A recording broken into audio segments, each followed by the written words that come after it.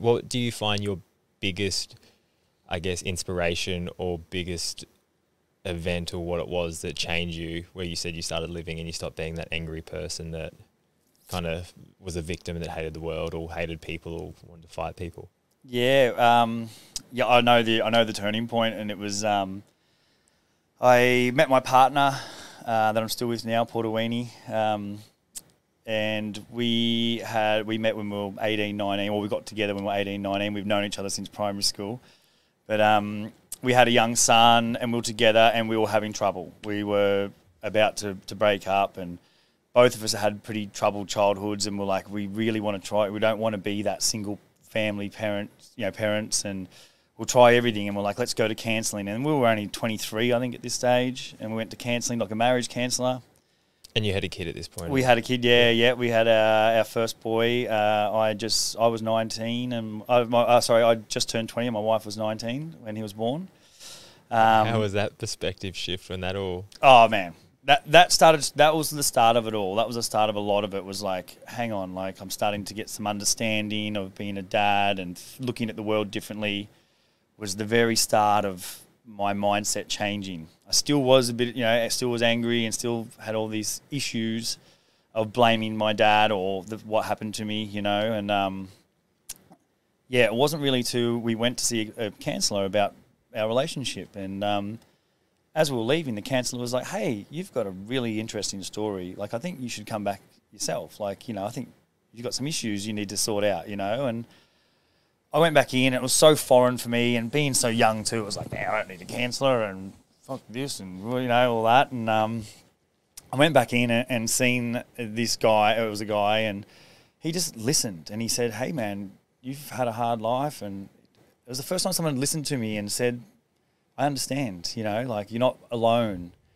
You should, you've got reasons to be feeling like this, and it was just like, I walked out of there and it was like the world had been lifted off my shoulders. I was just like, holy shit, and I remember him saying, it's like, you can't move forward when you're blaming the past for what's happening to you or not being accountable. Like, and it was just like this light bulb moment. It was like, all right, I'm going to use everything that's ever happened to me bad that's happened to me or whatever, all this stuff, I'm going to use it and see the positive out of it, and then started changing. And that was just like, what you see now, what I am now, reverse that 180 degrees is what I used to be, so.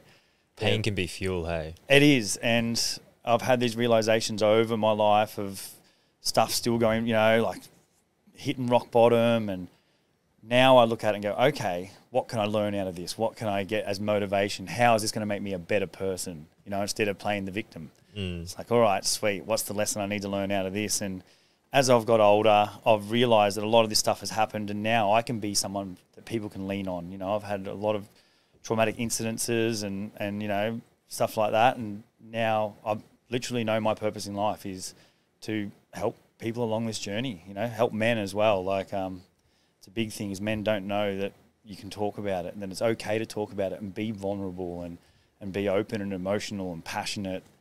So yeah, now I literally know what I'm here to do and live life to the fullest and help as many people along as I can and share the journey with other epic humans. And being vulnerable like that, it releases that trauma or stress out of your body. And that's a powerful, like you say, you can't live to your full potential if you're holding on to something that's holding you back. And I had an example of the holding on to stuff, and I've been open about it like a heap of times. But when I was younger, like small country town, very isolated, very lonely, very bullied, all that kind of stuff. And when I was about 11 or 12, I tried to commit suicide and held on to that my entire life until I was 24 or something.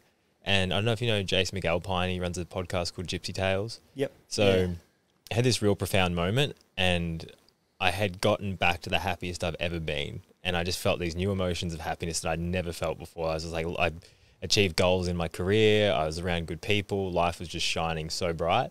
And I had this urge to like share that I went from that lowest point where I didn't want to be alive to now all I want to do is live. And it was like that thing about, I want to show people that you can go from here to here. And that took me 14 years to get from point A to point B.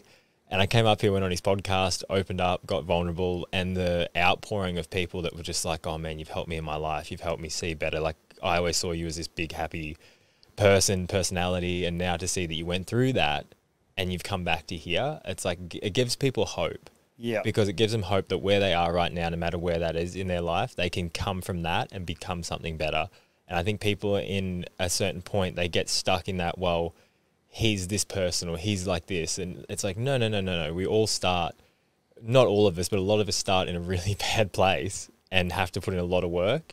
And it's just, it's like almost giving people the permission to go, you can be there and still get way better than you could ever imagine. Yeah. And I think that's what you were saying there. It's like you had to go through all that shit, but by doing that, you become more useful because you become a tool to help other people go through the similar stuff. Do you feel like that's 100%. And it keeps going. Like I thought I was the happiest I'd been and everything's good, and then went back down again and got my ass kicked again, and then even got into that mood like, whoa, why me? And, you know, why does this keep happening? It always happens to me, and started, you know, getting into that victim mindset, and then had another big realization or another change, and then it was like, whoa, hang on, I need this. I obviously need to become stronger, and, you know, yeah, so it does keep happening. But, yeah, it's so nice just to speak to people and hear their stories. And a lot of people have amazing stories but are too, I don't know if the word's scared, or I don't even know what the word is, or why people don't share it. Maybe it doesn't look right. I think that I know I was scared. Yeah. I was scared about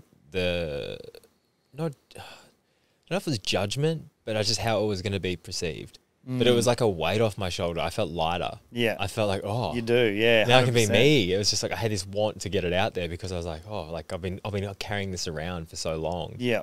And just to let that out, you feel just yourself. Oh, the therapy is incredible. Yeah, I remember when I first started talking about mentioning depression, you know, like same thing. A lot of people see me as this big happy guy, living life to the fullest and strong and, you know, big, tattooed, strong and all this. And, man, like I was, you know, getting dark, you know, many times, and I started speaking about it, and then people started reaching out and saying, hey, man, thank you so much. And, you know, it really does, when you see that you can impact people's lives by just being yourself and just speaking the truth, it's so powerful. And